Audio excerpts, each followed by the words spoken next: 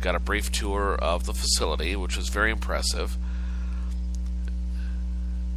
And there were 2 other women there, roughly about my age, a little bit younger. But during the interview, I could tell from the postmaster that she was not going to hire me, that she had a federal, I bet she had a federal requirement that she had to hire 2 minorities that day, because she said there were 2 people that are going to be hired, and I was the only man there. There were 2 other women. Now, logically, this is not to be sexist, but in a job that requires constant physical lifting, would you rather have a 25-year-old woman or a 35-year-old man doing that same job? True, I would probably have had more health issues in the long run, but in terms of day in, day out, it would make more sense to hire a 35-year-old man to do the same job. Men are physically stronger in that kind of work, are more willing to work, because chances are one of these, if not both of these women, if they didn't have children yet, they were going to have children statistically within the next 5 to 8 years. And I'll bet you they're mothers by now, or at least one of them is. But statistically, a man will stay with that job just based upon how we reproduce. But yet, thanks to federal law, I was cast aside because I was the wrong gender, wrong age, wrong ethnicity. Boy, I go off on some weird tangents, don't I? But at the same time, I'm not so prejudiced that I allow that to stand up and say, well, the only reason why this Indian woman won the Miss America pageant is because she's Indian. I believe she got there on her own merits. And to be honest, I have not seen a picture of it yet. But it just bugs me, though, that the people out there that believe that the only reason why she got this title is because of her ethnicity. Now, that kind of attitude needs to stop. It's the same way with President Obama. The only reason why he became president was because he's black. Well, he's also half white. Okay? And he doesn't hide that fact. An American white mother and an African black father. But we'll save that debate for another time. I've been holding off on this story for a few days. I was going to read it sometime last week, but I decided to hold off till a more appropriate time. And it concerns an obituary that has gone viral in recent days. And it, well, if you hadn't heard about it, the woman's name was Marianne Teresa Johnson Reddick, and 6 of her 8 children wrote a very scathing obituary about their mother. Seems that the offspring of the woman who died late last month penned a harsh obituary of their late mother, who the obituary said spent her life subjecting them to horrible abuse. Marianne Teresa Johnson Reddick's obituary, which has since been removed, originally appeared in the print and online edition of Nevada's Reno Gazette-Journal. Marianne Teresa Johnson Reddick, born January 4th, 1935, and died alone on August 30th, 2013. She is survived by her 6 of 8 children, who spent her lifetime torturing in every way possible. While she neglected and abused her small children, she refused to allow anyone else to care or show compassion towards them. When they became adults, she stalked them and tortured anyone who dared to love. Everyone she met, adult or child, was tortured by her cruelty and exposure to violence, criminal activity, vulgarity, and hatred of the gentle or kind human spirit. On behalf of her children, whom she so abrasively exposed to her evil and violent life, we celebrate her passing from this earth and hope she lives in the afterlife, reliving every gesture of violence, cruelty, shame she delivered on her children. Her surviving children will now live the rest of their lives with the peace of knowing their nightmare has finally come to some form of closure. Most of us have found peace in helping those who have been exposed to child abuse, and hope this message of our final passing can revive our message that abusing children is unforgivable, shameless, and should not be tolerated in a humane society. Our greatest wish now is to stimulate a national movement that mandates a purposeful and dedicated war against child abuse in the United States of America. Now, Gazette publisher John Mayer told KRNV that the obituary was submitted through a self-service online submission. He also said the online version has been removed while the paper looks into how it got on the site and in the paper. The print version of the obituary stated that Johnson Reddick died on September 30th. KRNV reports that her actual date of death was August 30th. Gawker speculates that Marianne Reddick may have testified before the Nevada Equal Rights Commission in 1970. A woman by the same name told the commission that the employment agency wrote white only on some job postings so that African Americans would know that they had no chance of filling those positions, according to Gawker. So what do you think? Do you think the kids went too far, or do you think they did the right thing? Email me at gunthershouseoffriends@gmail.com, or post on your Facebook page and become a friend with me via Facebook friends. Personally, I think the kids did the right thing.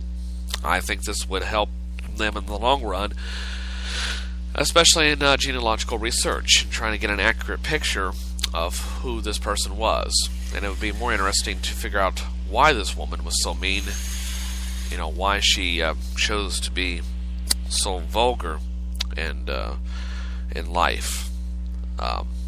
We've all done things in our past that we're not proud of.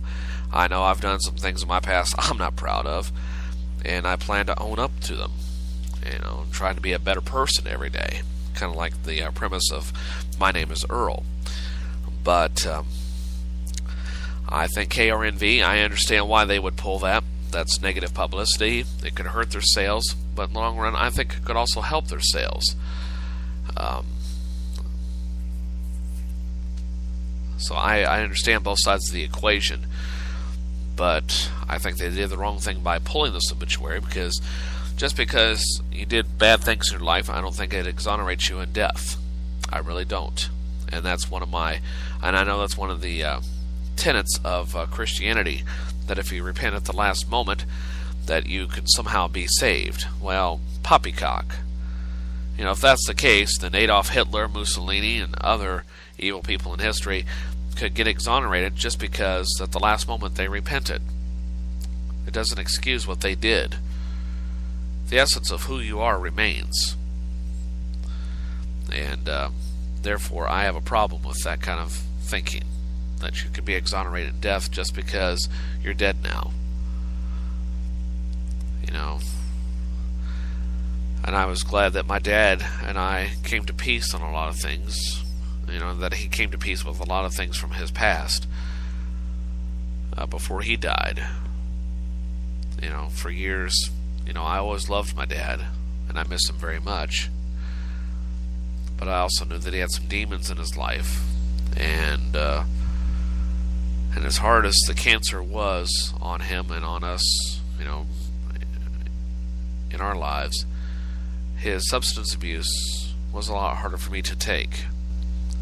As I tell you, even to this day, I still have strong trust issues because of that. Because when my dad would go on a drinking binge, he would often abandon my mom and I for hours, sometimes days at a time. And I have never forgot that feeling. The first time I remember it was in 1983.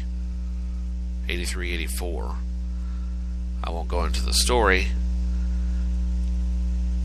but to this day, and Facebook, I think in some ways has reinforced those memories and those feelings, and it is something that I fight constantly every day. In that, say for example, someone that I love or trust or care about friends me on Facebook, someone that I've known for quite a while, or have gotten to know quite well, and then they suddenly delete me without explanation, and then I run into them later on, that is very awkward to me in of itself. But to me, it brings back those memories, those feelings of my dad. I opened up to you as a friend in confidence, or shared a dream or so with you. You encouraged me for a while, and then for whatever reason, we go our separate ways, and then I run into you. Is there an opportunity here to rebuild that friendship, to try to make things right? Or do I continue to ignore a friendship request, or to send you another friendship request? Because if you walk out again, it reinforces that feeling. So, I'm in constant war all the time. And that's one of the reasons why I'm so reluctant to get involved in romantic relationships. Because I've had a history of picking women who are emotionally distant. And every woman I've picked, with the exception of 2 of them, but they didn't work out for other reasons I won't go into. But I think the kids did the right thing, because writing an obituary is very therapeutic. And one of the most honorable things I did was write my dad's obituary for radio and TV news. And I'm glad I found peace with that.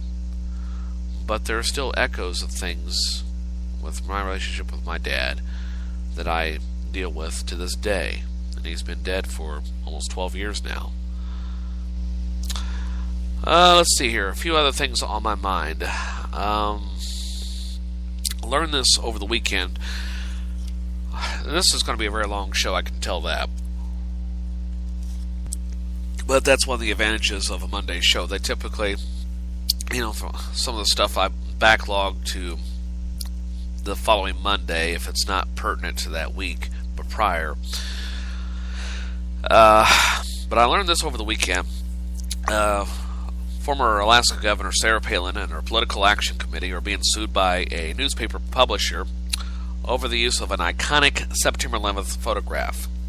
Well, legal documents obtained by CNN, the North Jersey Media Group claims that Palin used their WTC flag-raising photograph without permission when it was allegedly posted on her Facebook page and the website for her Political Action Committee, Sarah PAC. The photograph, which depicts 3 firefighters raising an American flag over the rubble of the World Trade Center, was taken on September 11th, 2001. I'm sure you've all seen it. Well, it was taken by Thomas E. Franklin, a staff photographer at the publisher's subsidiary of The Record in New Jersey. CNN Films recently produced a documentary entitled The Flag that explored the story of the banner, which went missing. Well, the photograph has drawn national attention, being made into a stamp in 2002, later enshrined in the Library of Congress, according to the photograph's website. Screen captures sent to CNN by the publishing company show the picture on Sarah Palin's Facebook page, embossed with the words, "We will never forget." CNN did not, however, independently view the photos on Palin's copyright on this iconic photo. That's according to Jennifer Borg, General Counsel of the of the North Jersey Media Group. When neither Ms. Palin nor her PAC responded to our demand letter to remove the photo, we were left with no choice but to seek redress through the courts. In the federal lawsuit filed Friday, the publisher asked that Palin and Sarah PAC be forced to stop using the photograph and pay damages or defendants' profits. CNN reached out to Palin and her representatives for comment Saturday, but did not receive an immediate response. Again, what do you think? I think she should remove it, and I think if she, since she didn't remove it in a timely manner, I think she should pay some penalties for using a copyright photograph. It's It's bad enough that you